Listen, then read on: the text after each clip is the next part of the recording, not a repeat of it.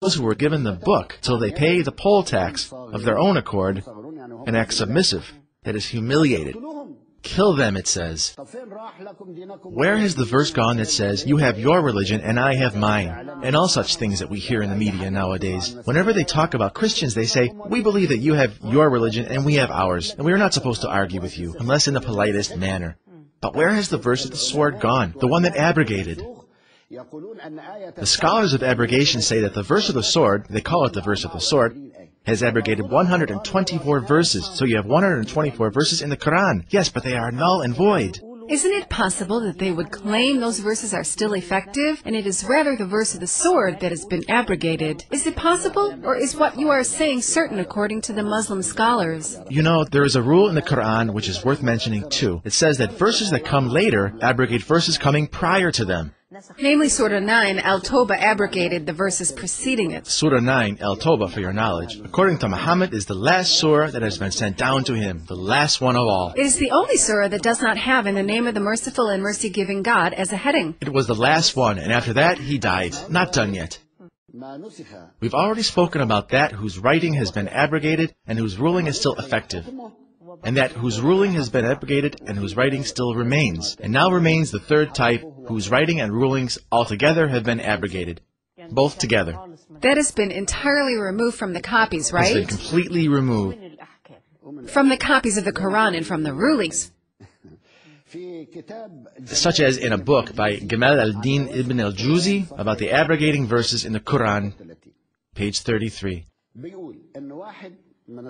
He says that a companion woke up during the night and tried to recall a verse that the messenger told them it was revealed to him, and he could only remember of it the part saying, in the name of the merciful and mercy-giving God. So he betook himself, went to the Prophet in the morning in order to ask him. But he found a crowd as well there, and upon asking them about what they want, they answered, it is about the verse that the Prophet mentioned yesterday. We forgot it. He said, the same thing happened to me. I forgot it as well. They said, okay, let's ask the Prophet. So when the Prophet came, they asked him, and it says, this book says so. He spent an hour till he answered. He was also trying to remember the verse, and he couldn't recall it. And it comes back to whatever verse we cancel or cause to be forgotten, we provide one better than it, or at least something similar to it. That is the principle of abrogation. Whatever verse we cancel or cause to be forgotten, we provide one better than it, or at least something similar to it. And this is originally the principle of abrogation in the Quran. So he forgot it, not just forgot it and said so, but after a whole hour of silence, he said to them, God has already abrogated it last night. And that's why it has been canceled from all of their minds. And from the Quran and from the rulings. Are you following? It has been totally nullified. Aisha says that Surah 33, Al-Ahzab, used to be 200 verses when the Prophet Muhammad narrated to them. Surah 33, Al-Ahzab, it used to be 200 verses. But in the copy of Uthman, only 73 verses of those remain. So where has this huge number gone? Non-existent. It has been abrogated, both in ruling and in writing. Are you following? Umar ibn al-Khattab said, and his words are recorded and are in all the books about abrogation, as well as in this book. Umar ibn al-Khattab said, would you please repeat the name of the reference so that our dear viewers would be able to refer to it? Gamal al-Din ibn al-Juzi on Nawasikh al-Quran, and Abu Ghafr al-Nahas. Also, his book is called Al-Nasikh wal-Mansukh. What does Omar say? A lot of the Quran has disappeared.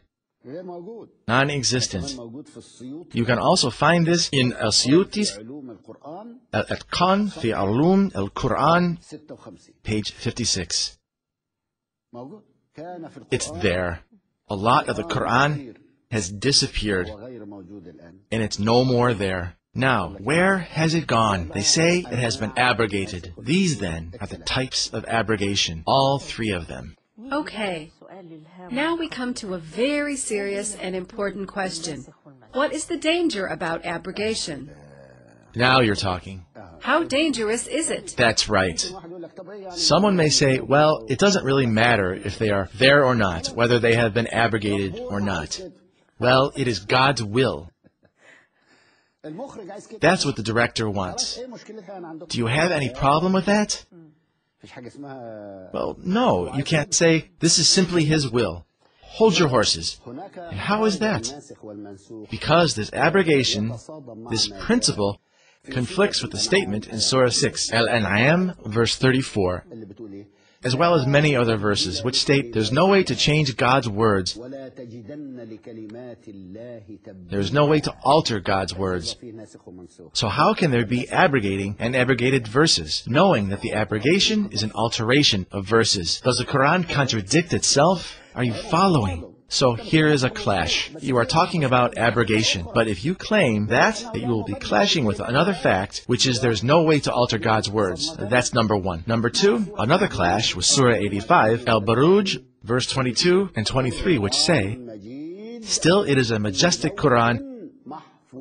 It is preserved on a guarded tablet. So then, this preserved tablet, did it contain the abrogating and abrogated verses, or the abrogating ones only, or the abrogated ones only? Or does it itself contain clashes and contradictions? And does God, in this preserved tablet, not know the events that would transpire, so that He would put this and replace it with that, then adapt it with this?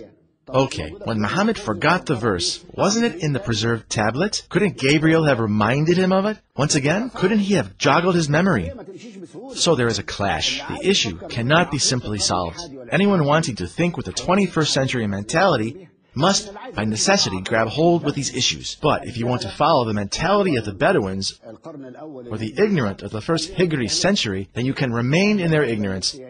Never mind being a fool, as long as you can make a living. Inconceivable. So the issue contains a clash. You know, it has a further clash with something else. Surah 15, Al-Hijr, verse 9, which says, we ourselves have sent down the reminder, just as we are safeguarding it.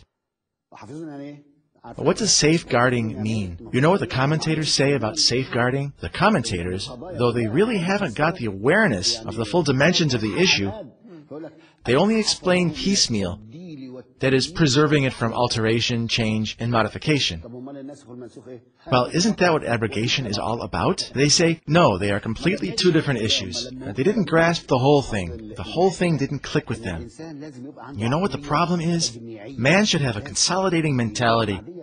It is a must to consolidate this with that, this fact with that fact. But if you take this fact alone, and that fact by itself, you'll reach nowhere. We ourselves have sent down the reminder, just as we are safeguarding it. So how come its writing has been abrogated and its ruling remains? And how come its ruling can be abrogated and its writing remains? And how come both its writing and ruling can be abrogated if God is safeguarding it? So here is a clash and a collision. So if a man of intellect will discern and will think, what's the issue? What's the problem? And you know the issue of abrogating and abrogated verses until today remains unsolved. Until today, the scholars of abrogation have written about it, and it has no solution at all. Now pay close attention to the danger, to this, the more powerful danger, the more powerful one. In Surah 4, Al-Nisa, verse 82, where it says, if it had come from some other source than God, they would have found a great deal of contradiction in it. Yes, the verse once again. If it had come from some other source than God, they would have found a great deal of contradiction in it. And the reference, also the verse again. Surah 4, Al-Nisa, verse 82. Okay. If it had come from some other source than God. Today, if you find much contradiction, what will the results be? That it isn't from God. That it is not from God. Oh, here is the crux of the problem that they must face. Okay, if it had a great deal of contradictions by the testimony of the scholars of abrogation, there are 71 surahs of the Quran, of a total of 114 that contain abrogation. And that's a great deal of contradiction. They would have found a great deal of contradiction in it. Here it is, 62.28.